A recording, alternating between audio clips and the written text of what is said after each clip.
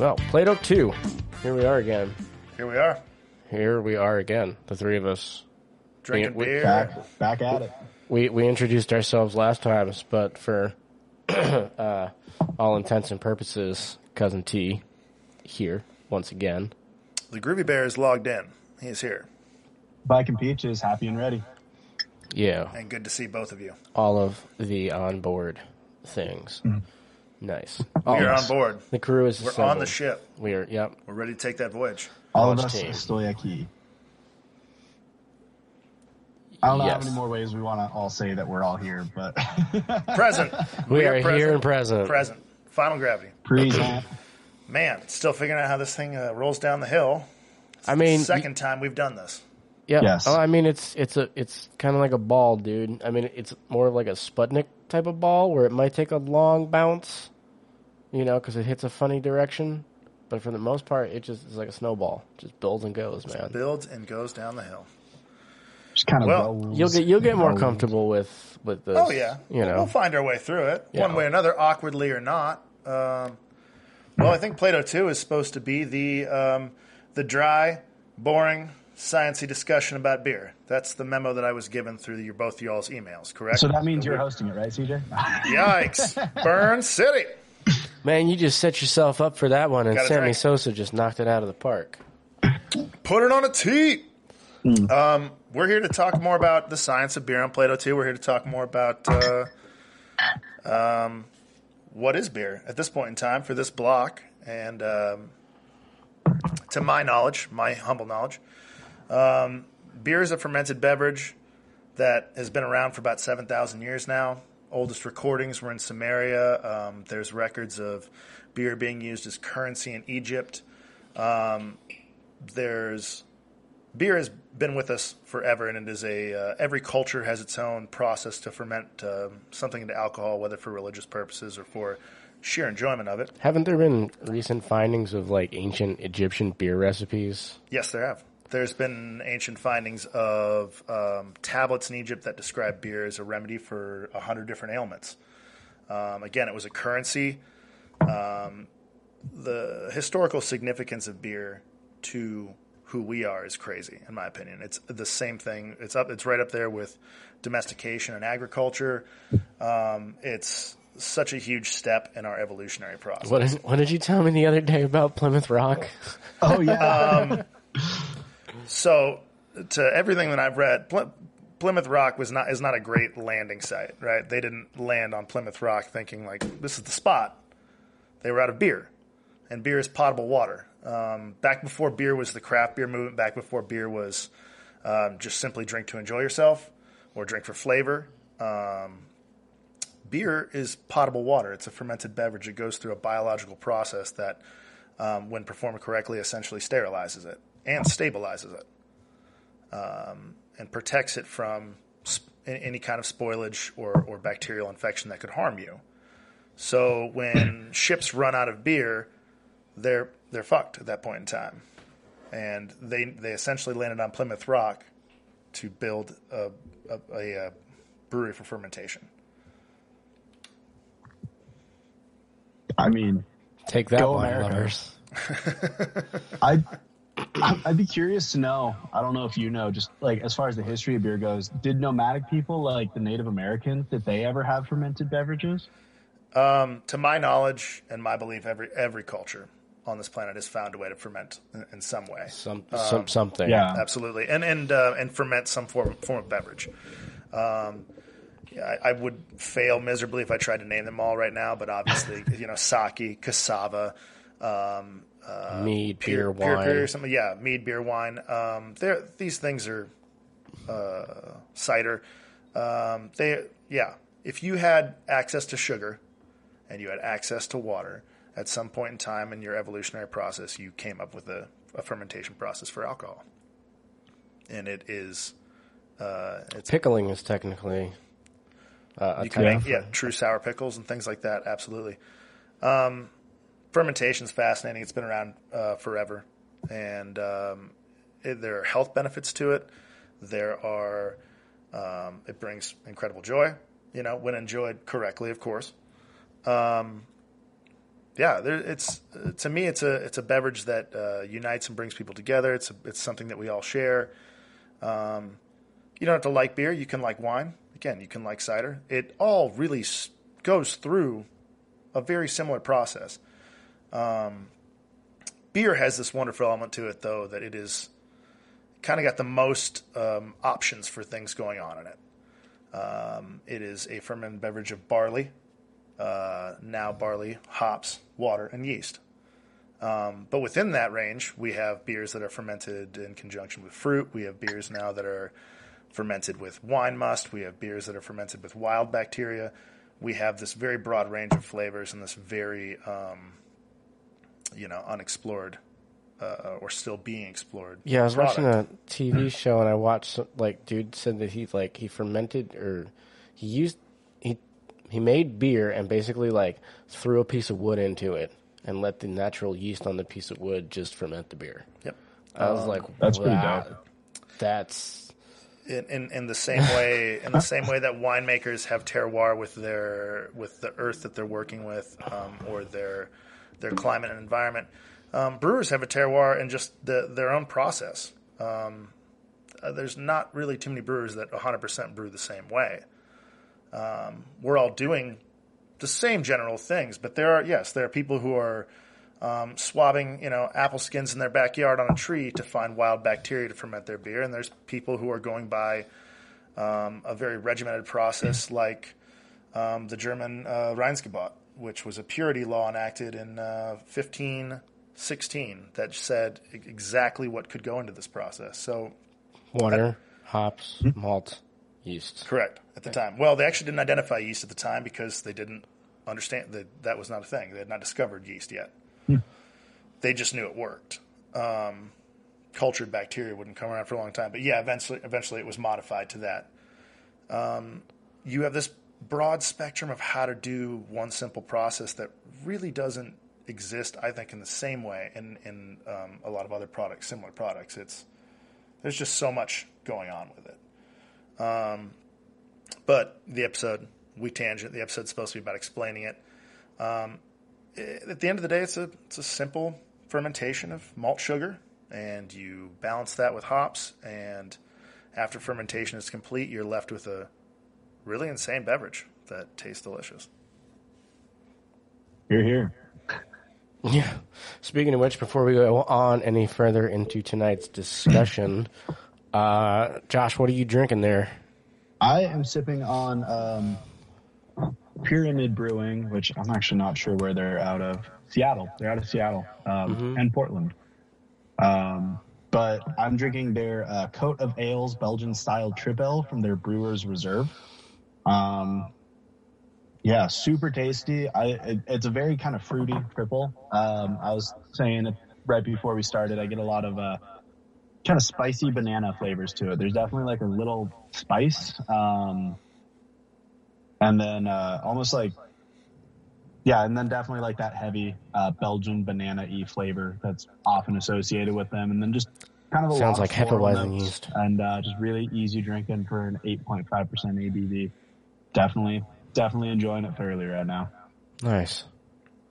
I love a good Belgian triple, so I'm glad you're enjoying that. Oh, they're one of my favorites. Yeah, whether fermented warm or potentially with a Hefeweizen yeast is where I think that banana would probably come from. No. So Hefeweizen yeasts, are I mean they are those are they're very similar in their flavor production, but those are German usually in nature, or Bavarian in nature. Belgian and German yeasts do put off a lot of similar flavors, but there are definitely some sleek differences in them. I find that Belgian yeast generally, they'll foray into that banana flavor, which in a triple, and that spicy clove flavor, and in a triple that's backed up by a lot of Pilsner malt residual body and sweetness, and alcohol, which really complements it. But Germans hit the German yeast hit those phenols a lot harder. Belgian yeast have a spectrum of a lot of softer, fruitier notes too, apples and pears, things like that. Whereas German starts to really get into which, when you like that kind of beer, those wonderful cotton candy notes and things like that. So they're similar. I'm not saying you couldn't I'm not saying you couldn't make a triple and throw a Hefeweizen yeast at it, but I think that a diehard purist and a good taster would also call you on it and say you've skewed too far to one side, if that makes sense. They definitely, again, flavor profiles for sure similar, but then there's those very sleek and subtle differences between the two and how they ferment. And Makes sense.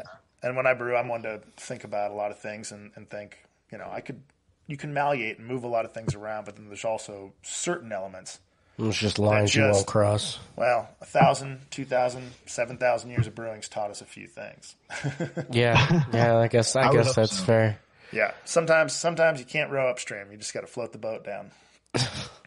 That is a trademark quote. Nobody else can use that. I actually trademarked that today. Okay. Yeah. Did you write it down and mail it to yourself? I can use it. Okay. That's my quote. Groovy Bear, TM. R. Hard R. Well, Thomas, what are we drinking, man? Shameless plug. Shameless plug. Well, I won't start off with a shameless plug. Before the episode, I was enjoying the 60-minute IPA from Dogfish Head. But which we could swing back into at any point. We will. There are a few left of those left in the fridge. But CJ nobly brought over a growler of a absolutely delicious IRA that he himself made at Backslope Brewing in Columbia Falls, Montana. Sure did. But because I'm shamelessly plugging that, I'm wearing a Bonsai Brewing hat, I'm wearing a Sacred Waters t-shirt, and I love every brewery in the Flathead Valley. I think they all do a kick-ass job. Fuck yeah. Yes, they do. Including Orion's Belt Brewing, which is being represented. Orion's Belt kills it.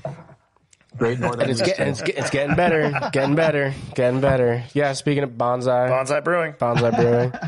Repping all the locals hard actually, today. If we're going to rep it too real quick, I definitely thought about the Due North India Red Ale that Graham brews over at Bonsai Brewing when I met him. And I was going to make a comment that it's a fantastic holy beer. Shit, look at this guy. They can't see that. What you're pointing at, they can't see. That's okay. I wish I could get up and move the camera right now, and I'm kind of breaking a fourth wall for this squirrel that like hopped up.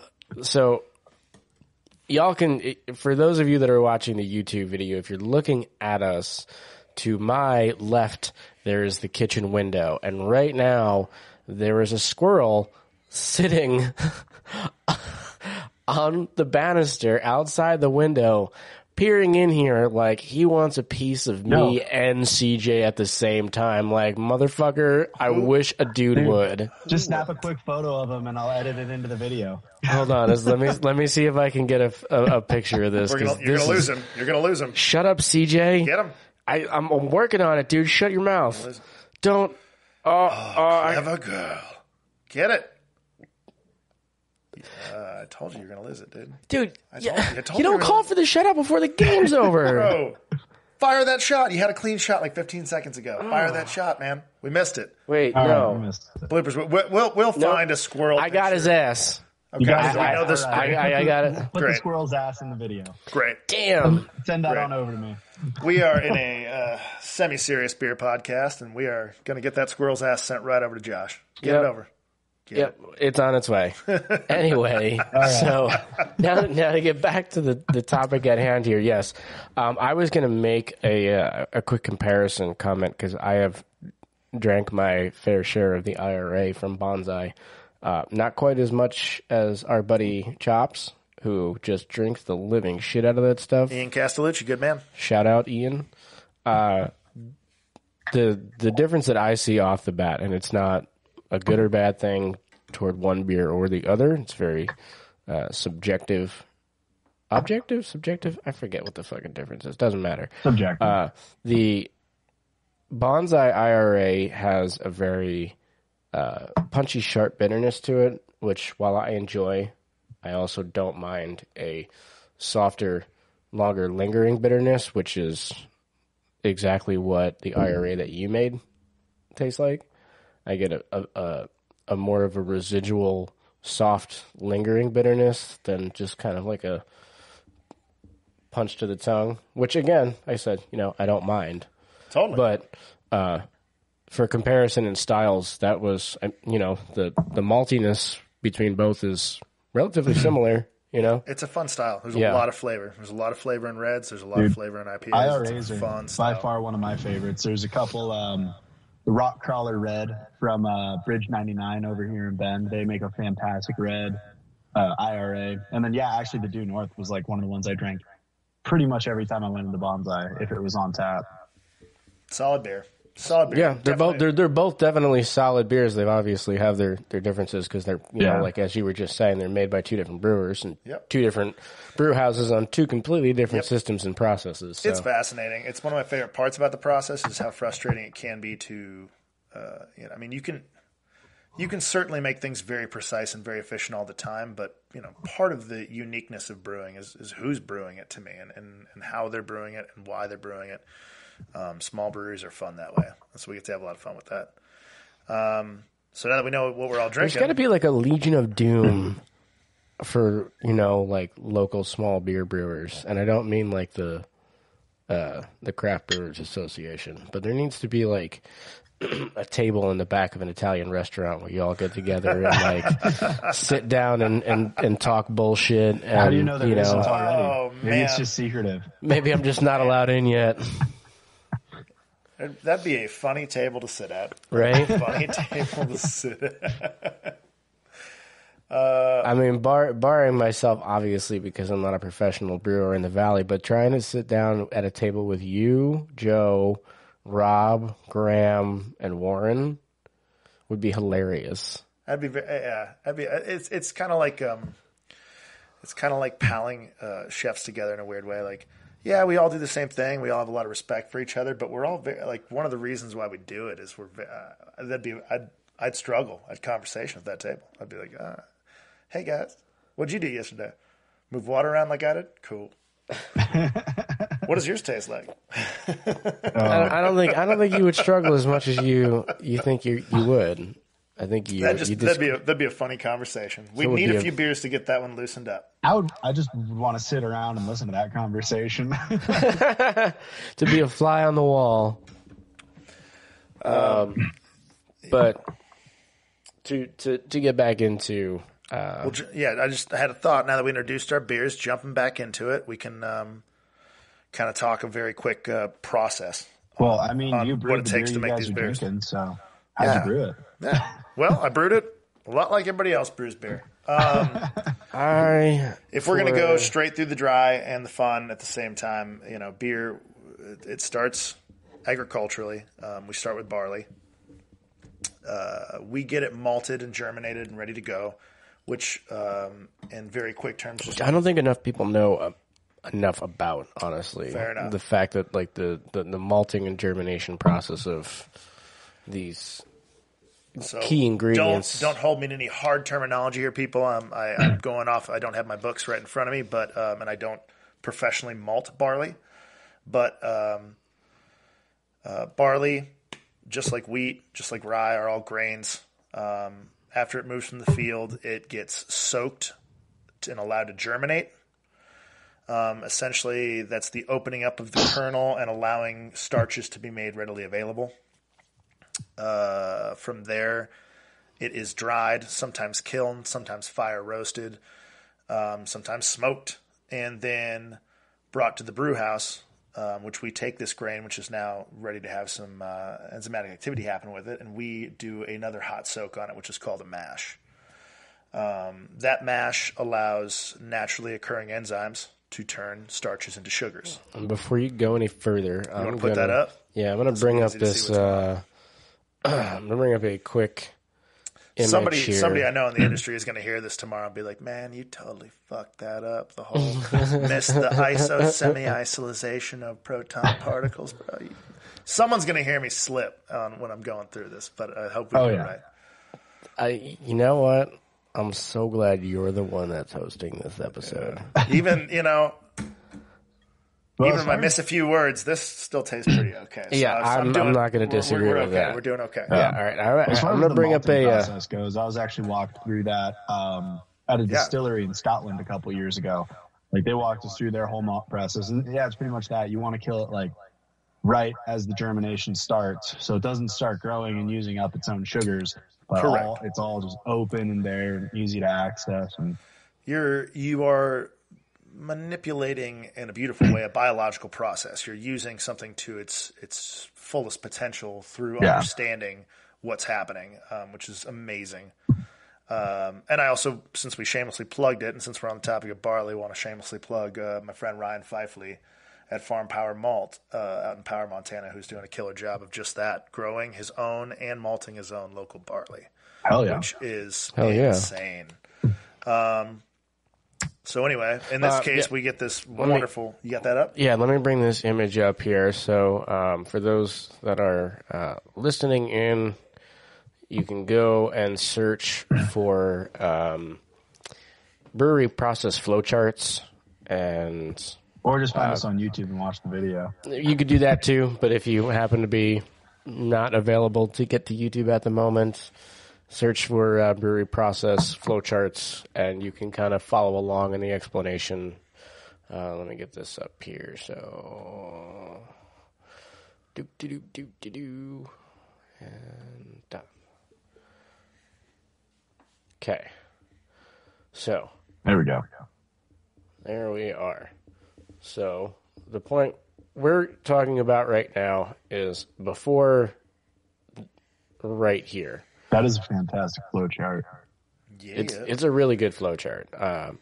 So what I've been circling is the mill that will essentially crush malts and break the husks on the outer shells of these germinated and kilned grains that allows for water permeation to get in and extract the proper proteins and sugars and alpha beta amylase and everything out of the grains to create your basically your base wort before you begin to get to your boil. So I will let CJ take back over. No, you're 100% correct. We understand, what the temperature range is for that reaction, and we allow natural enzymes to start picking apart carbohydrates and turning them into sugars. From that point, we're going to start transferring that very viscous, essentially simple syrup to the boil kettle, and chasing that with hot water, which is known as the sparge. The sparge is intended to do a few things. It shuts down enzymatic activity depending on what temperature you sparge at, and it also collects the last of the runoff because there will still be so many thin sugars that you've accessed off that barley that need to come with it. And then it serves to dilute that down to a proper sugar concentration before cooking as well. So we do all that in terms of recipe design. Once we've gotten all the sugars out of the mash tun, we are boiling, which we do for pasteurization, we do for isomerization of hops, and for potentially caramelization of sugars as well. And a reduction of liquid or a concentration of liquid. Yes, that's a byproduct, but absolutely, yeah. You concentrate a little bit. Depending on the scale that you boil at, you concentrate. If you're homebrewing, which is wonderful, and keep doing it, you're going to concentrate your wort a lot more by boiling. Those of us who know, when you're boiling 8 barrels of liquid, you're still left with just about almost 8 barrels of liquid. It's just that volume is fucking so insane. But you concentrate, and here's where you really start to develop the base flavors of the beer. From the mash, you pulled off a lot of sugar. Here, you're turning those sugars and showing those malt flavors out, and you are adding bittering units by adding hops, and which are going to eventually balance out and flavor the beer. And for those of us who love the Great American IPA, this is the kettle's a big thing right here in terms of flavor. This is your shining star if you're making an IPA. Absolutely. Yeah. It's your shining star no matter what you're doing. But yeah, when you're going after a hoppy beer and understanding what's happening in your kettle, super important. Unless you're making a step mash, and then your ton is your. Yeah, I mean, again, there's just so many processes in this thing that are endless. It's crazy. From the kettle, now that we've ensured that we have a pasteurized liquid in terms of the general brewing process, now we've got to move to cooling and getting it into fermentation. That will vary if you are a sour beer brewer. That will vary if you are a cool ship style brewer. But in general, for the modern American brewery, we want to get our beer now as cold as possible, or excuse me, not as cold as possible, but down to fermentation temperature as quickly as possible. So this flow chart that we're looking at here has got a clearing mechanism. That's whirlpool or a screen, whatever you can do to kind of sort your hop situation out, get that into a compact cone, and start pressing as clear a liquid as you can through what I recently got to break down, a plate heat exchanger. And that is a lot of thin stainless plates that have been designed to flow cold water one direction and hot wort the other direction. And thus, when you're sending 200-degree liquid one way, you're coming out at about 70 degrees, which is, if you're brewing an American ale, that's about where you want to be knocking out at. Right around where you want to be. Quick question about the yes. plate, the heat exchanger. Just knowing, like, the scale of them, like I've seen Thomas's plenty of times in action. How much bigger is the one that you guys have on your system than the one he's got? I wish for some reason we would have thought to just have your heat exchanger right here. Exponentially, I would say that how many plates are in yours? There's 61 plates in mine. Okay. And how many are in yours, Thomas? I believe the one that I have is a 40 plate. Okay. But the plates are a lot bigger, I'm assuming. Just the overall surface area size of the plates is, I would say, it's probably 6 times the size of the one that I have. Well, like, if reference, for anyone watching on YouTube, Thomas's is about yay wide and yay deep. So 6 times that size for a slightly kind of smaller industrial system. Yeah, I would say that from my memory at Backslope, that the heat exchanger there is probably about a foot or so deep. It's probably about 2.5 foot high, and it's probably about 10 inches wide. You got to wonder how big Deschutes' heat exchange is. The equipment in breweries is crazy. Size and scale and scope are an incredible thing. I mean, when it comes to heat exchanger, it's kind of like an engine, I think, is the best way to look at it. Like, I'm working with a 4-liter, and you're working with like a remote control car. They both push things forward, but they are the size and scope is so compact into something like when I pulled it apart. It's all relative. It's an incredible beast. I wish I could pull mine apart. No, yours is solid state. Gross. Solid state. No, I want a tube amp, bro. I want to be able to change parts. Solid state hard drives are the best. No matter what size it goes through, as long as you're cooling your liquid, you're moving on to what becomes the most fascinating phase of the brewing process, though, and that is fermentation. And that's what happens. I stopped sharing the screen, but I'm going to bring that back up. Bring it back up. People got to see it. Back it up. And that happens in this wonderful tank right here. This conical shaped in this device. flow chart, a little conical fermenter. It can happen in a number of different things. I, like you, I was a home brewer for a long time. Josh, sounds like you've done some home brewing. I, like anybody out there, has fermented something in a plastic bucket. But on the big scale, a conical fermenter, another wonderful piece of fabrication that we get to use. The cone eventually allows for collection and usually reharvest of yeast, as I was always fond of saying, and before that I was very excited to be told, as a professional brewer, your job is to propagate yeast. On a small scale, you can get away with pitching batch to batch, but that conical fermenter is what kind of allows us to keep the general brewing operations going, at least at a cost rate that makes sense. Yeah, yeast is expensive. And as a home brewer, I did my first successful. I wouldn't call it you did a repitch. I did a repitch, but I wouldn't call it a transfer because I didn't actually take it out of anything and move it anywhere else. I basically just siphoned off the liquid on top of the yeast and just pitched fresh wort right on top of it. And hey, congrats on the first one. It seems to be working. Thanks, right? man. It took the fuck off. Yeah. Healthy yeast is a crazy thing. I pitched that new wort at about 4:30 in the afternoon. I went over to CJ's to hang out, play some cards, have some dinner. And by the time I got home, which was a little after 10 p.m., so inside of 6 hours, there was already a 4-inch head of krausen in both carboys. I was like, what the fuck?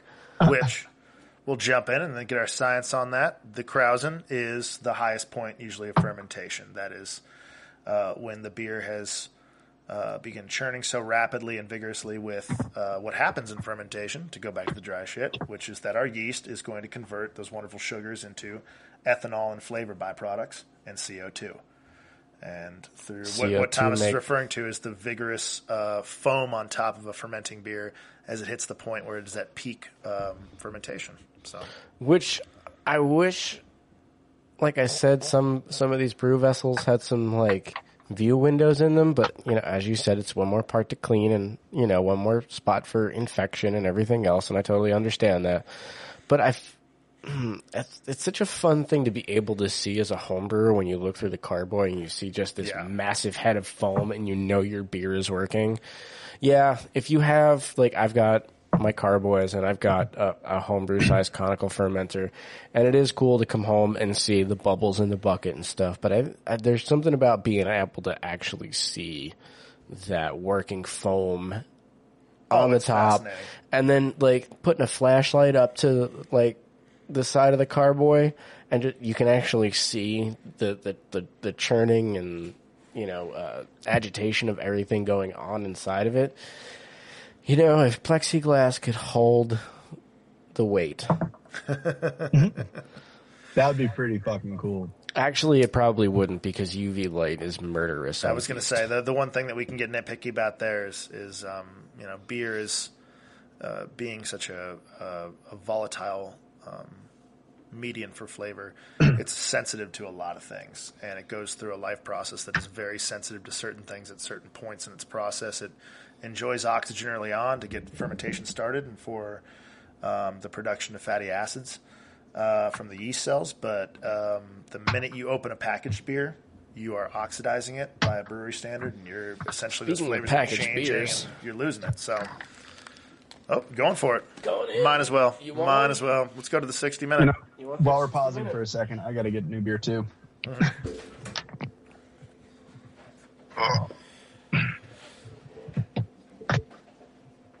Cut that out. I just showed my belly on national TV. On national TV? This isn't ABC. It feels like it. I feel like I'm a movie star. You're not on SNL. I mean, this is some sort of SNL. If I get you an ashtray, you want to finish smoking that, Jay? Right here, right now? Sure. Yeah. I mean, it's national TV. Why not? Why not? I've already, yeah. Law enforcement would not have a problem with that whatsoever. Whatever.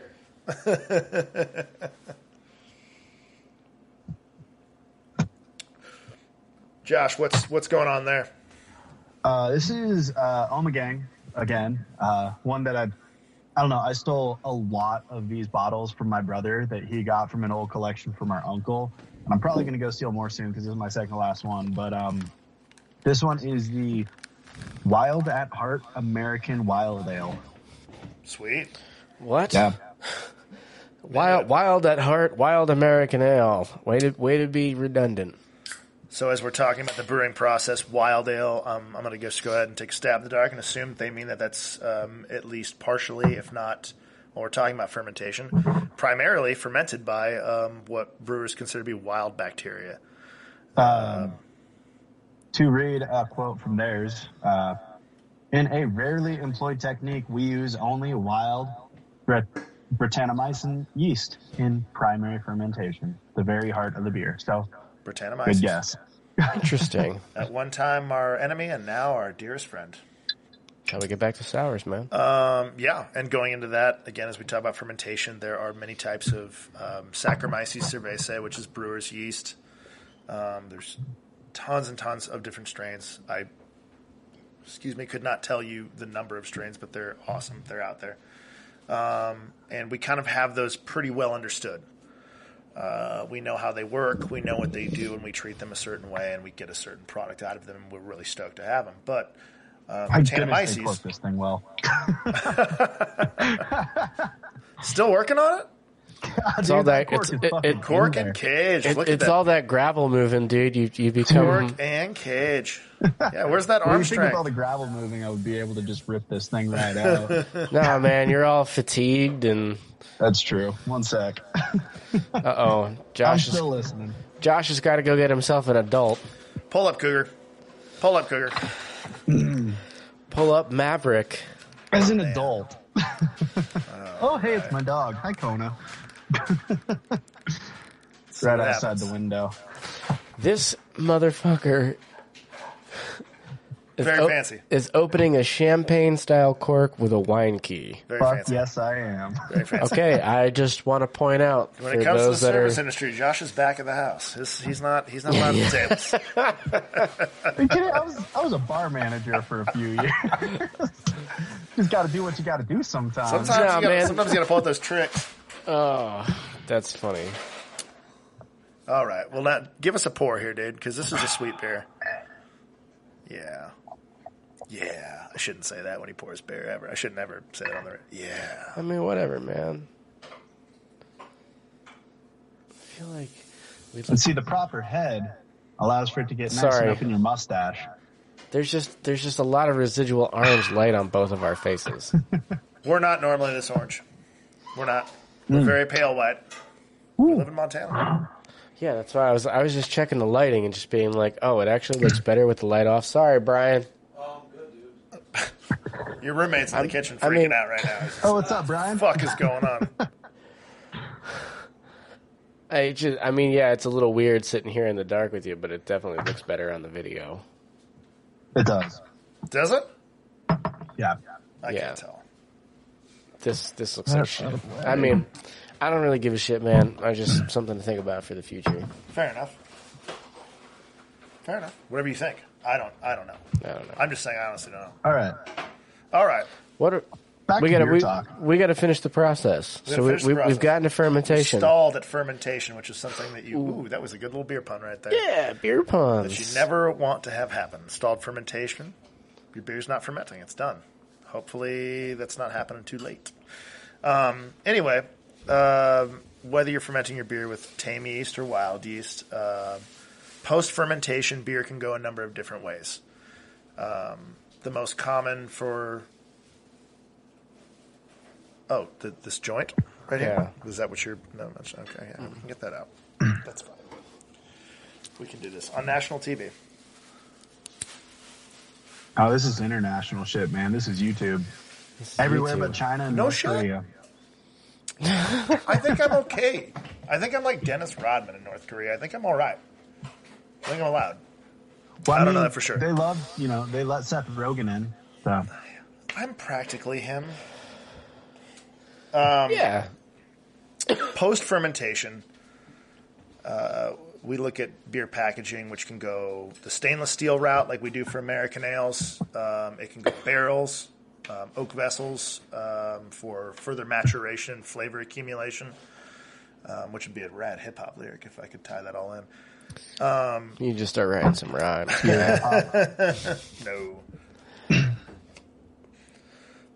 And then we start, that's when we either decide whether that product is going to be sold right away or developed further. Bottled, canned, kegged, or aged. Bottled, canned, kegged, or aged. You want to bring the graphic back up, Thomas? Sure. Give me a moment. See, this is why big podcasts like Joe Rogan and shit have engineers that aren't on the show that just do I don't know. Makes all the ours background. Yeah, I suppose. I guess I can do both. Anyway, here's the image again. Step 8, filling. Right in here. So, again, kegs, bottles, cans. Yep. There's, you have packaging breweries. You have breweries like my own that prefer to sell on site and can sell on site well, and that's a keg process. There's, post fermentation. Let's jump on lagering real quick. There's cold conditioning of beer for a long period of time. Or cold maturation. Cold maturation, your pilsners, your kolsches, your Bocks and things like that are going to go through I can't wait to process. make that Kolsch. It's going to be exciting. It's a fun process. Obviously, we have barrel-aged imperial stouts. Beers were stored in oak vessels very traditionally, historically. Most soured beers are in some Sour sort beers of are a perfect oak, biosphere. wine, whiskey, yep. some sort of shit. So post-fermentation, you have a product that you kind of understand, and you either decide right then and there, or sometimes through some long, complicated decisions, what you're going to do with that beer from there. And all these different, what I think is so cool about this product at the end of it is all these different processes showcase a style. You know, you can look at it as like, you could break it down into your common 4-piece band and say, well, your mash is your drummer, you know, and your boil kettle is your bass player, or whatever you want to do. All these different things lend to a unique process in which we can manipulate and make this product so malleable, so flexible to whatever we want to do with it, or whatever we don't know it's going to do with itself. And it's fascinating.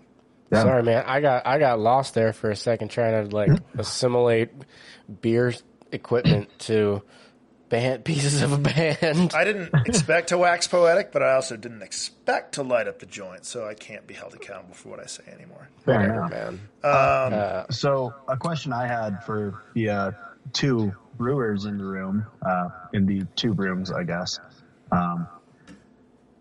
The step 7 that was there on the flow chart, filtration. I know that doesn't happen on every beer. It happens on some, like the whole New England hazy IPA trend took off a while ago.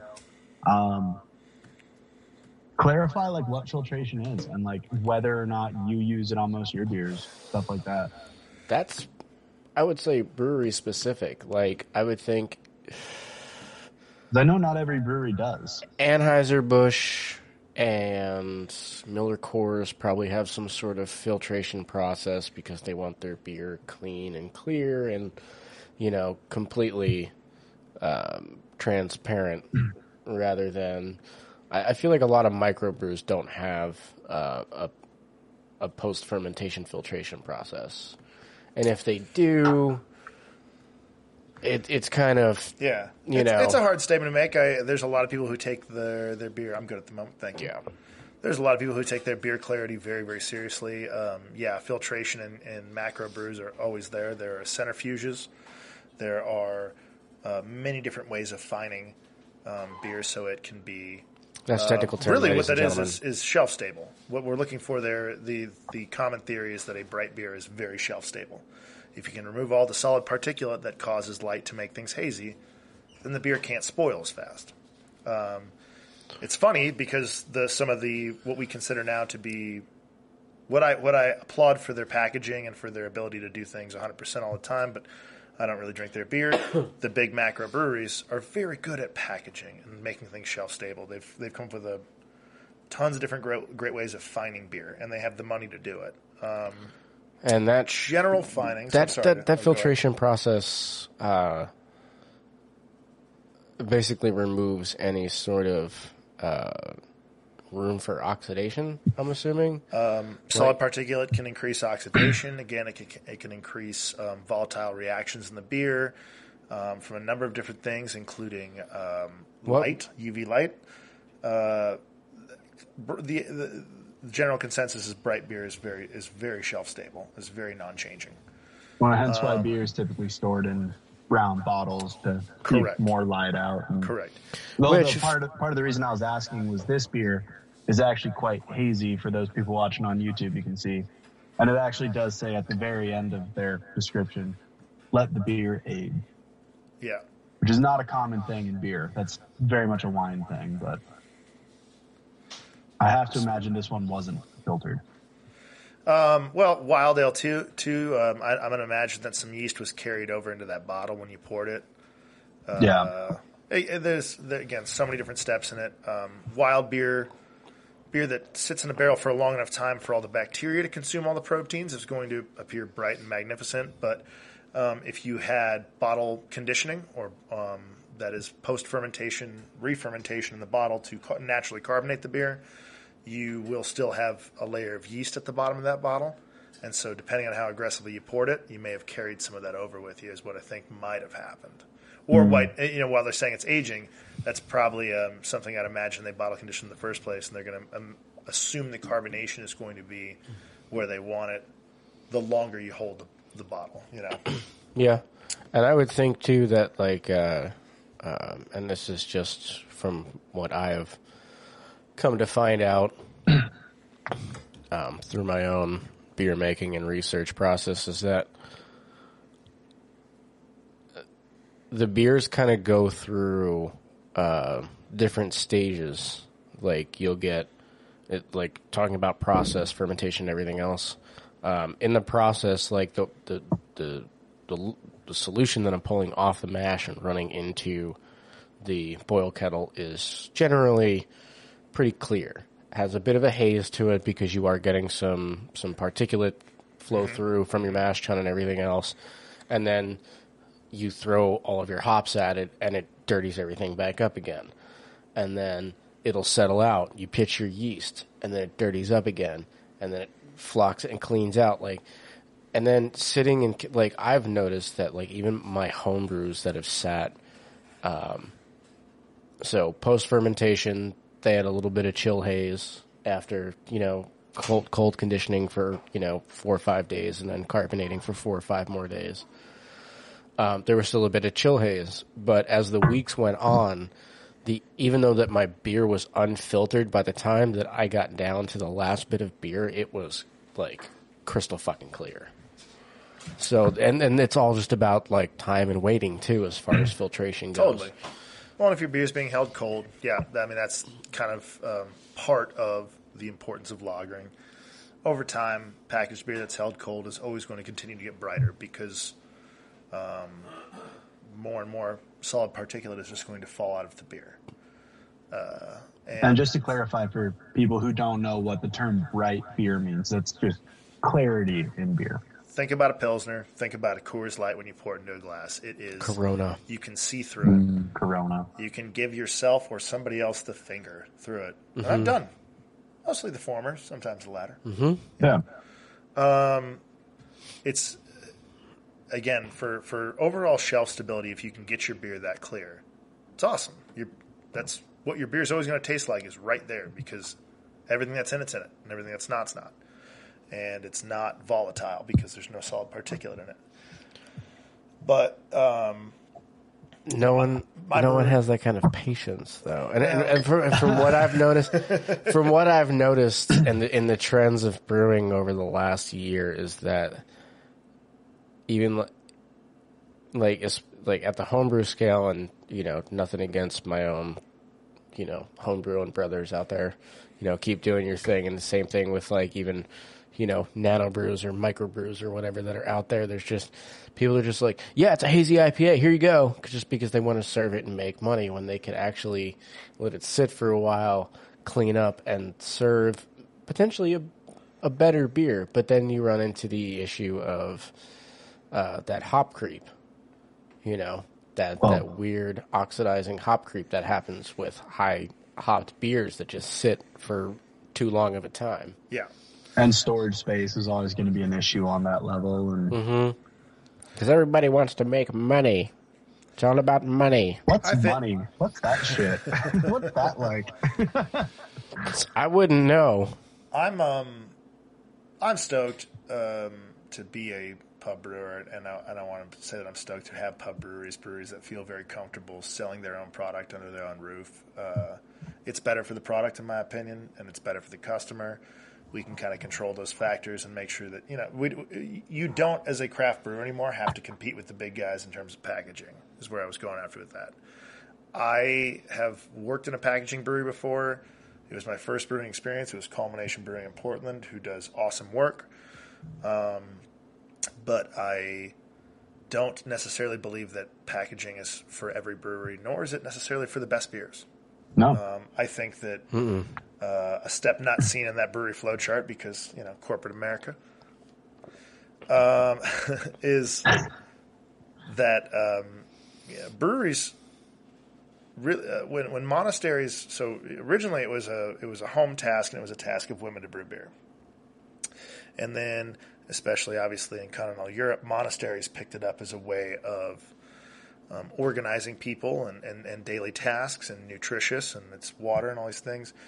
Brewing has always been craft up until it hasn't been, and craft breweries better serve themselves by keeping themselves craft. And I'm not knocking the big guys because we're drinking Dogfish Head, who they package beautifully. Won't knock Deschutes, so won't knock Firestone Walker. And packaging is fun. Everyone wants their record on a 45, and every brewer wants their beer in a 750. But I applaud those who just can serve right off the tap too, because that's where we're at. Like small communal breweries make great beer. They always have. They have since the beginning of time. And I love that. So even for me, funny enough, as we show people that flow chart, if you're watching on YouTube or even talk about it, like not all breweries package. Not all breweries want to. My packaging is in a keg that I serve off of, and I talk to my wonderful servers about how to present that beer, why I did what I did. Well, I think my favorite example of that is Boneyard Brewing here in Bend. I don't know how much you guys do or don't know about Boneyard, but they were all growler fills to go out of the garage.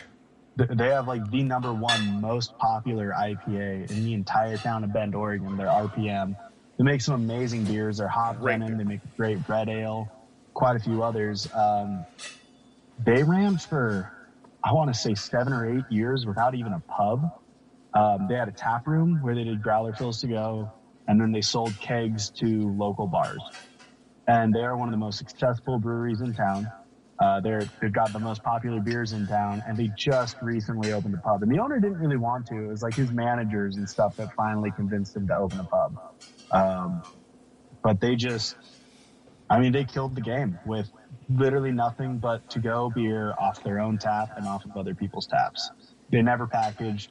They still don't package. They don't have bottles or cans or anything in supermarkets. They just fucking. You have to go somewhere to get a growler full of their beer if you want to take it home. It's rad. Yep. Well, that's the general overview I have of the process of beer making, unless there's a specialized question or not. But it's a fun process. It's a simple process, but it's also as complicated as you want to make it. And some days making it more complicated makes an insanely good beer, and sometimes it just kind of I like the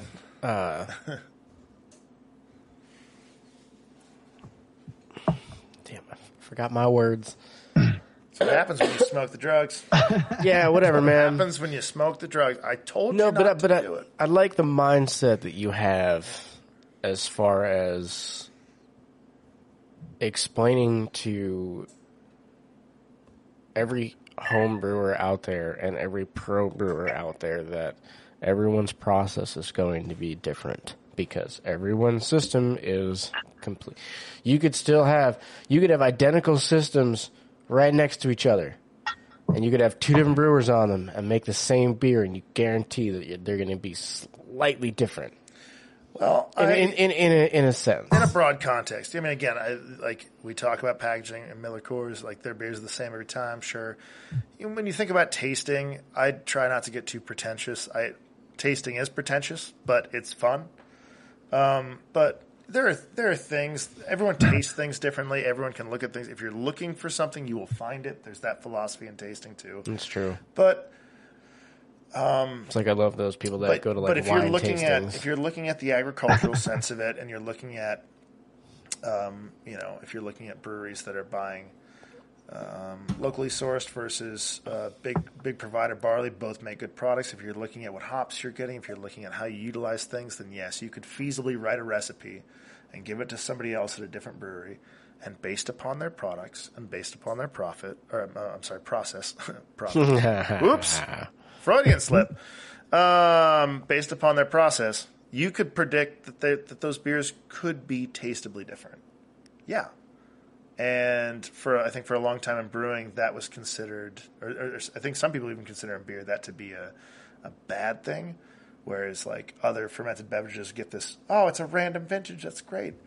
When I brew an IPA, wine gets the random vintage. When I brew an IPA, beer's you fucked that up. I try and make it the same to the recipe I made before that if it's supposed to be that way. But it's an organic product, and I allow for drift. I think, and not packaging. That's a wonderful thing. We get to do that a little bit. I get excited by change, and I think that, as a beer lover, I get excited by change.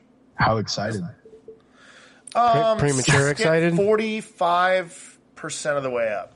About 45% of the way up. To full mast. Yeah, just shy. A full chub. Yeah. No, it still goes up a little bit. Only 33, man.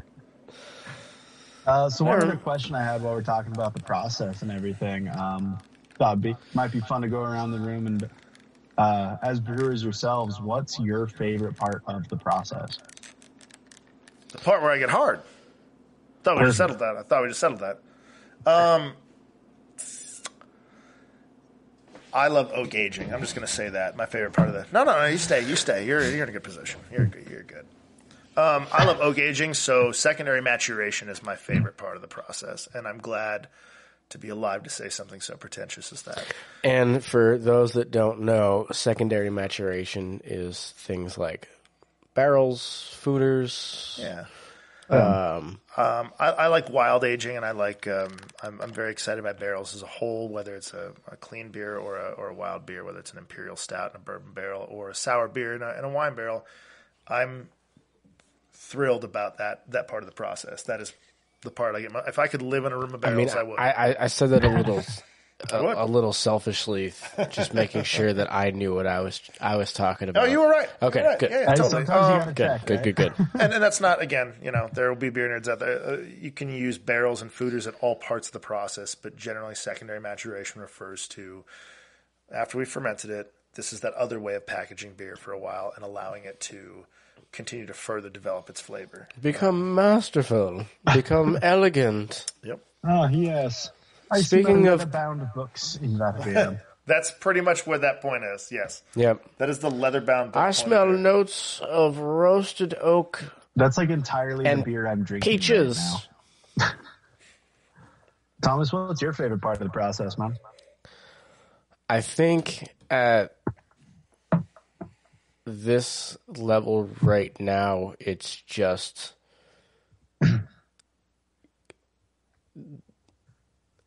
that idea of getting up in the morning and just having a day of creating the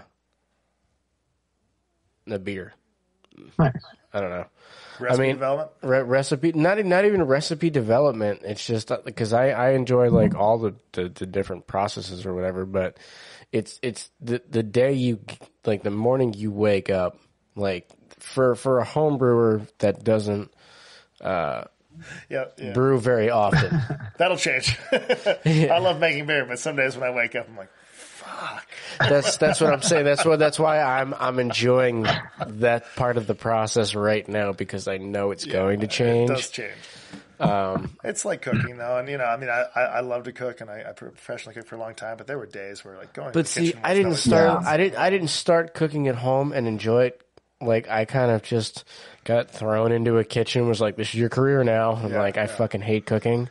And again, there are days where I agree with you. I'm not trying. I love waking up to brew, but that first initial snap, that's lost it. It's like it's like Christmas anymore. Like I don't run down the stairs in my boxers like, what did I get? I'm dude. Okay, I need a cup of coffee.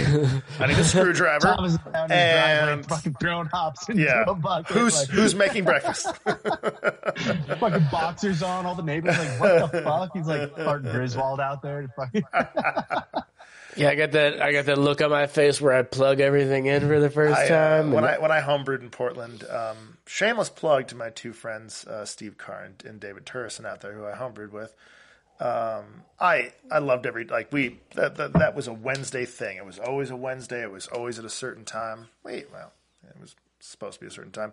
We would get together and we would have a recipe planned out. Yep. Shameless plug. Shameless shot. Oh, wait, I'm not supposed to touch you. 6 feet, guys. Come on. Man, he has a hard enough time figuring out what 6 inches is. Shameless plug. Phrase. Okay. Totally. I do. Listen, someone was going to jump on that one. No one has in a very long time. Oh, No. Hey, Man. same though, dude. sad face. I feel you, bro. I got a feeling Kelly's going to be mad at you for that one. Might be. I guess we have to talk about that off camera. Moving on. Can you remind me? I lost my train of thought. We smoked weed. We were talking about. You were talking about shamelessly plugging your friends over in Portland. Oh yeah. Well, no, I was relating that. There was absolutely a time when like that was the best part of my week, and there's still times where it's the best part of my week. I don't. Yeah, there's also times where it's the worst. It's professionally doing it. There's times where it's absolutely terrible. There's times where don't get me wrong. Triumphant. Don't get me wrong. I got up the other morning and was like, I don't have to make beer today. So yeah, that is always the thing. It's like now I wake up, I'm like, oh, that's right. I do actually have to make beer today. Again, I love making it. Creative myself, I guess. I think what you were getting at, Thomas, is like that concept of like the idea of going from a concept to a final product, like seeing like what you had in your mind in a bottle that you're drinking. Yeah, I guess that's kind of how it is with a lot of the hobbies that I have, which I think is why part of the process is like the process work. Yeah, it's the same thing with sound. I got sure. It's the same thing with doing like a live show, for $20,000 or Pedactor Project or Moonshine or Jameson or whatever other local band I want to fucking spit out right now. 1985. The Lucitones. This is the shameless plug episode. Oh yeah, shameless plug episode. To everybody. I love it. And I Should think I shamelessly plug my own shit real quick. We got Enjoy Every Day. Artist Every Day shit going on there. 10 Barrel Brewing. Here's another one. Wait a minute. Everyone had their turn to shamelessly plug. It's my turn. You can shamelessly plug in a minute. There is too much plugging in general going on in this episode. Plugging each other a lot. But to equate the brewing process to another hobby that I have, yes, like doing sound, and especially for several different genre styles of bands, especially just in Whitefish. They're between a new wave cover band, a rockabilly country psychobilly type thing with Badger Hound. You got the funk band $20,000. You got pseudo Paul Simon white boy reggae with Jameson and the Assorted Seeds. I love you, Brent, but that's the best way that I can describe your shit. No, that's accurate. Like super accurate. And things like, so I see mixing different bands as like making different types of beer. Totally.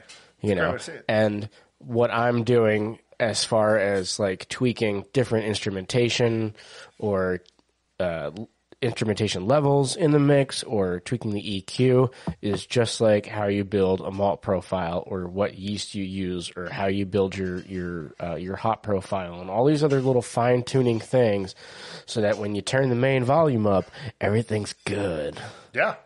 I think it's a great way to see it. So I get as much as I bitch and moan about having to get up and have a hobby to make beer, or go into a